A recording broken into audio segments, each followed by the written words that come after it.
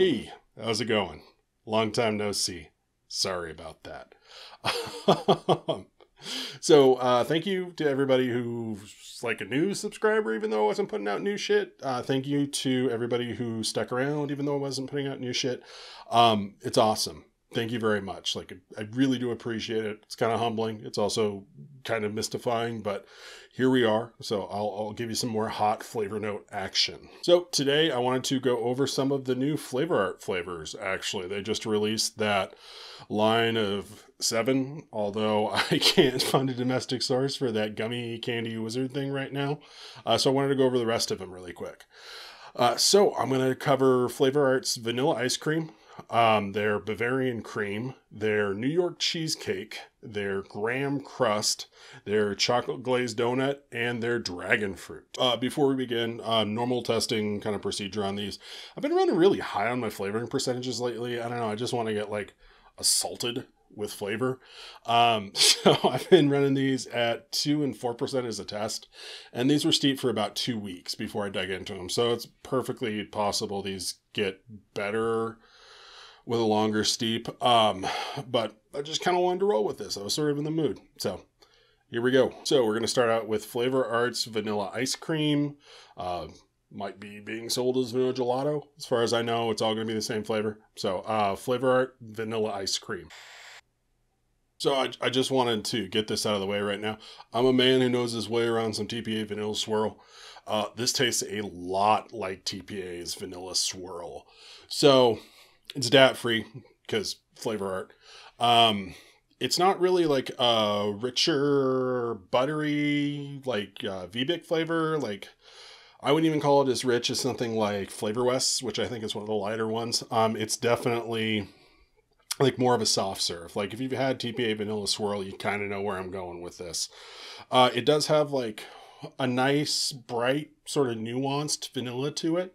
It's slightly fruity. I think with TPA's vanilla swirl, the vanilla trends a little bit towards like malty. I mean, it's not dark, it's not spicy or whatever, but it's a little bit maltier. This feels a little bit brighter. It has almost a tiny bit of like a cherry-ish floral note to it, but not nearly as bad as that seems. Like, it doesn't come across like, oh, there's flowers in my ice cream. It's just more of like a bright, fruity vanilla flavor. With that said, I do like the vanilla, but there is an awful lot of it.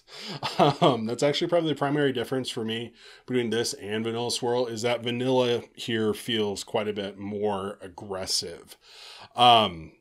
Has a decent body to it too. Again, vanilla swirl-esque, instead of having like a thick, buttery mouthfeel to it, it's more of a full but kind of like waxy and dry body. I feel like this at like 2% is probably where vanilla swirl is, like somewhere closer to like 4%. So it does seem a little bit like waxier and drier than vanilla swirl. It actually seems like it's about right in between TPA's vanilla swirl and TPA's vanilla bean gelato in terms of kind of that body, because I feel like the vanilla bean gelato does a lot of the textural things that vanilla swirl does. It's just a lot more pronounced.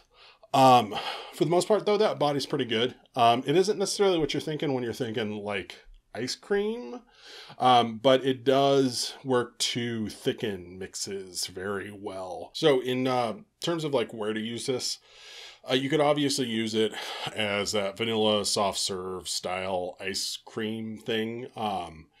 It's good there. It will definitely work there. It has some of the same properties as vanilla swirl in that it kind of mutes stuff up against it. With vanilla swirl, like, you can use the maltol on it to knock the rough edges off fruits and stuff. And just in some like sort of haphazard testing, I was testing this up against some brighter citrus flavors, and I don't know if it's vanilla, I don't know if there's extra maltol or whatever, but it does like do some of the same pleasant flavor rounding in mixes. So definitely for like a soft serve style ice cream, you can use this. The other sort of sneaky thing that vanilla swirl does, and this will do too, is it is an excellent texturizer for candies. Specifically when you're dealing with like big bright flavors, it lets you add some body without really pulling things off profile. And vanilla swirl, the vanilla is easier to sort of mask. I feel like with how much more aggressive the vanilla in here is, you're kind of a little bit more limited to candies that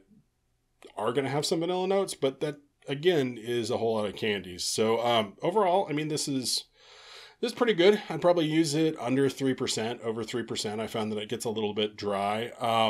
If you're a big fan of Vanilla Swirl, or you don't have Vanilla Swirl and you want to give this one a shot, it's probably worth it. So next up, I have Flavourart's Bavarian Cream. This one I'm a little bit shakier on. It's not that it's bad, because it's definitely not bad. There's nothing like butyric, which would be an issue in like DAT-free creams and stuff like that. It's just I'm not quite sure what kind of cream it is, and I'm not quite sure what to do with it.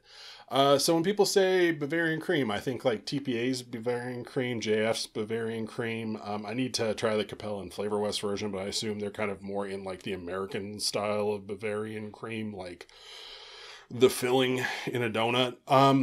This doesn't really do that for me. So I think what I get more than anything else out of this is texture. It seems to have like a fluffier, lighter, almost whipped cream texture. It isn't like really custardy, you know, and rich. It doesn't seem to have like that same kind of tartness that I expect from a Bavarian Cream either.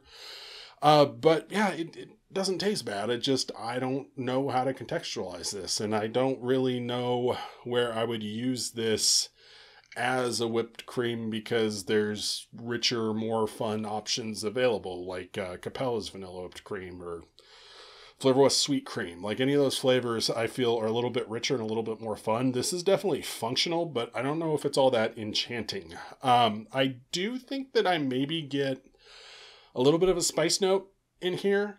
Some of the spice notes and the Flavourart stuff end up being like super subtle, and I'm not 100% sure it wasn't just everything drying out at a higher percentage. But it does feel like there's just like a little bit of cinnamon in there, and it's pretty hard to pick out. Honestly, it's not like Catalan cream cinnamon or anything like that. It's just like a really light cinnamon accent. This does have a fairly prominent vanilla though. And again, like the vanilla ice cream, it's a good vanilla. It's a little bit on the fruitier side. There's nothing really too dark to it. If you have to like go through, it reminds me, I guess, more of like the vanilla classic from Flavourart rather than like the vanilla bourbon. But it's good. So it's kind of like a vanilla whipped cream, but without those like richer, dappier notes. Which, I mean, if you are going to use it, I would probably end up trying to like layer it with something. Like maybe that whole lack of richness would let it like stand apart more as a layer in a mix. But overall, I'm not sure when I'm going to be really reaching for this, even though it's technically fine. So moving right along, I have Flavourart's New York Cheesecake. So this pretty much feels like a one-shot to me. So you definitely have some sort of like Graham Crust component. You have a little bit of like a cheesecake filling, and pretty sure there's a strawberry in there. You don't need the whole life story about how I'm a strawberry mute or whatever. But I don't pick up strawberry like super strongly or anything. I do sort of taste on the back of the hand, and from what I can taste, it's going to be more along the lines of like a normal Flavourart strawberry. Like more on the realistic side, not like that big like heavy glaze flavor to it. It doesn't feel like it's that prominent of a player in the mix. I think what I get more than anything else is probably the Graham Crust portion of this. And that Graham Crust portion is really similar to the Graham Crust from TPA Cheesecake Graham Crust. It has that same kind of like softer texture. It maybe feels a little bit less buttery than the TPA Cheesecake Graham Crust, but then again, you know, DAP. So there you go. But it definitely has that kind of like biscuity, coconutty, like overtone to it too. It's good. I mean, the crust here definitely does taste like a Graham Crust. It's got that going on. But the texture is maybe a little bit soft for me. Like I realize it's like broken up into pieces and shit, but when you actually cook like a Graham Crust, it does get a little bit of crunchiness to it. And I'm not necessarily really getting that in the vaping experience. Beyond the ghost of a strawberry and the cheesecake note, I do feel like there is some kind of filling here. doesn't remind me a whole lot of a cream cheese filling. I don't know. It isn't really rich enough for me. It doesn't have like that tart tanginess to it. Mostly it just feels kind of like a medium light vanilla cream. It has that same kind of bakery vanilla that I've been ranting about for a while. It's the same general stripe of vanilla. It's not like a dark, rich vanilla bean flavor. Yeah, it just doesn't have much texture for me or much richness or anything. I feel like the Graham Crust here kind of dominates. Then you have like some like realistic strawberry notes. This does feel a lot like a one-shot though. It's one of those things that I'm not quite sure what you'd really want to do to it. I mean, you could add more strawberry. You could add more cheesecake filling. But I feel like at that point, there's nothing here that's really remarkable enough to really want to use it as a bridge, and it's pretty easy to build a cheesecake flavor with some of the flavors you'd be adding on top of this other flavor. And I don't know if this really adds too much to the cheesecake canon. But as such, I'm going to go ahead and go and say mix this way higher than you think you need to mix a Flavourart flavor, honestly. I'd probably be closer to 6% with it.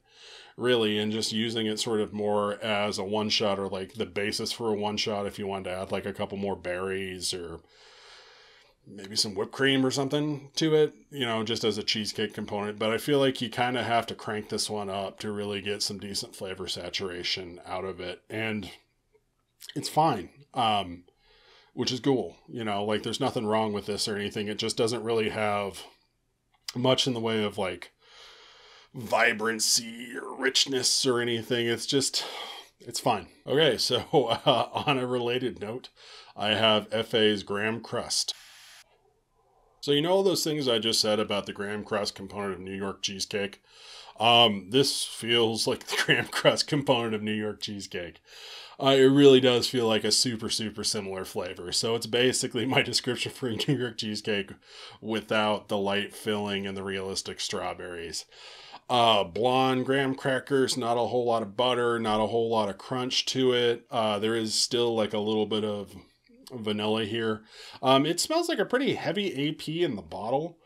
And I'm a little surprised when I guess actually vaping it because it doesn't have a whole lot of texture to it for me. Granted, I let it steep at like 2% for like 2 weeks or whatever. So maybe it magically comes out in a month. But yeah, kind of from where I'm sitting now, it just doesn't have a whole lot of texture. I mean, it's okay again, but this is one of those like situations where it's like it probably just used TPA's cheesecake Graham Crust that's been out forever, and this tastes suspiciously like. I will say, like, percentage use, like I did notice that as I started to go higher with it, it started to taste a little bit burnt. 4% was kind of no es bueno. Like it didn't really work out for me. And I know that's high for Flavourart, but after trying these flavors, I'm thinking they're not super potent flavors. 3% seemed about workable. So that's probably the upper limit that I'd take it. 2% is probably like a good jumping off point. I think you could use it lower as like an accent. It does seem to be fairly linear at smaller percentages, but it just doesn't really ever come together into something like really crunchy without kind of tasting burnt. Okay, so next I have their Chocolate Glazed Doughnut. So this brings up the existential question. What's Italian for bronuts? Because really that's kind of the profile here. So just like right off the bat, this isn't like a cake donut or anything like that. It's definitely a yeast risen donut. And it definitely has some of the same funkiness to it that like FA's Joy does. So if you're not a Joy person, a FA Joy person, probably steer clear of this one unless you want to let it sit for a couple months. After 2 weeks, I guess, maybe it's going to get a little bit better. But after 2 weeks, I'm not getting a whole bunch of like breadiness or even like cakiness or anything to it. It seems a little thin, a little sour. That yeasty note's a little bit too aggressive right off the bat. I'm not getting like a super heavy donut base. I feel like even their like Zeppola has like a much like nicer, heavier, cakier texture. And I think maybe you could add some Zeppola into this to get that. But just, yeah, right off the bat, a little bit too much Joy for me here. The chocolate here, Also feels like it's not really punching all that hard. It's one of those things that I detect more like after I vape it, like in the room note. Like after I exhale, I can smell that it's a chocolate glazed donut, but I'm not really getting like a really strong chocolate flavor right up front, which is good news and bad news. The good news is there's no chocolate to taste super, super weird. The bad news is just not a whole lot of chocolate to this right off the bat, or at least the way I'm tasting it. The chocolate that is here, it's not like a dark chocolate. It's not like FA cocoa or anything like that. It feels more like along the lines of something like TPA's Double Chocolate Clear. It's a slightly artificial chocolate flavor. It does have quite a bit of glaze though, and I think the glaze is maybe the most interesting part of this. It is super waxy, like distressingly waxy. It like coats your entire mouth, which is good because I guess it lets you like attach more chocolate or like a cream flavor or something to that. But it's a little weird right off the jump. So this is probably almost as waxy as, or just as waxy as Capella's buttercream for me, which is pretty much just straight wax. So we're talking fairly waxy here. I feel like this is another one of the one-shot type flavors that they just put out. And I mean, I'm just going to be bold here. I feel like you can go really high with this, honestly. So I initially mixed this at 2 and 4%, and it seemed really thin. Like it wasn't really coming together all that well. I did mix up a tester at 7%, maybe about like 4 or 5 days before I tested it. And it was moving in the right direction. So honestly, I'd probably go somewhere between 6 to 8% with this to start. If you wanted to add more chocolate in, I feel like that waxy layer could probably handle it. You might be able to slug in like TPA's Bavarian Cream or something for like an extra creamy component. But whatever you do with this though, I would advocate for a fairly lengthy steep, just to let that joy die down and let some of the more sour butyric notes kind of like coalesce into something that's a little bit thicker. And last for today, I have Flavourart's Dragonfruit. So Flavourart and Tropicals, not the best history there, but this is actually really good. So not a Dragonfruit expert. Had one. It's kind of underwhelming. What this does taste like is sort of a lighter pineapple flavor with maybe some like hibiscus candy undertones to it. It's very pleasant, where some of the other dragon fruits can go really aggressively like white gummy bear pineapple. This feels like very soft, very natural, almost like kind of herbal, which is nice. And then those like sweeter, like vaguely musky sort of hibiscus accents really work to make this pretty complicated overall. It's very nice. It's fairly juicy too, which I think real dragon fruit's a little bit more on the creamy side. But this is nice. It's not quite as juicy as FA pear, but it's definitely in the conversation, which is cool. And it's tropical and it doesn't taste overripe. I do feel like it has just that little bit of musk that we were talking about that makes it taste pretty solidly ripe. Overall, very, very nice flavor. I actually think this might be my favorite tasting dragon fruit that I've tried so far. Although I do love Inawaris and TPAs is super useful, this is spookily delicious. So in terms of where you'd use this, I think you could definitely like sneak it in to a whole bunch of stuff, especially like tropical stuff. If you want a little bit more juice to the mix, I think it's going to work really well. I'm not sure with how like kind of subtle this flavor is. You're really going to be able to pick it out really distinctly. If you mix it like maybe under 2%, I'd probably start around 1% for it if you're just going to be using it as part of like the canvas for your tropical mix. But I did take this up substantially higher actually, and like up at 4 or 5%. Didn't run into a whole lot of issues with it. It didn't get like too musky. It didn't get like perfumey. Nothing really tasted overripe here. So I think there's some play here if you really want to lean into the dragon fruit. And I feel like if you want like a super strong dragon fruit flavor, I would probably bump up against like 4 or 5%, which is where you say that I've lost my mind about my flavoring percentages, and you're probably right. So yeah, back in the saddle. Little rusty. Super sweaty because I decided to start making videos when it was like 85 degrees again in my office. So thank you for watching. I did have one like exciting piece of news like housekeeping wise that I wanted to tell people about. I launched my own website because I wanted a little bit more freedom, I guess, is the word for it. I wanted to be able to sort of have a little bit more fun with my flavor reviews. So if you thought they were wordy and pretentious before, they're even worse. But I'm enjoying it. So if you did want to check that out, the links to like the detailed flavor reviews that are going to be down in the description are all linked back through that website. But the actual URL of the website is tasteofconcrete.com. Which I'm sure there's all sorts of jokes there or whatever, but the concrete industry owns a lot of URLs and this one was cheap. So tasteofconcrete.com. If you want to go ahead and follow like my flavor notes, I'm going to be doing a little bit more fun mixing stuff on there too. So should be a good time. But again, thank you for watching. Thank you for sticking around through this weird hiatus. And yeah, I'll catch you later.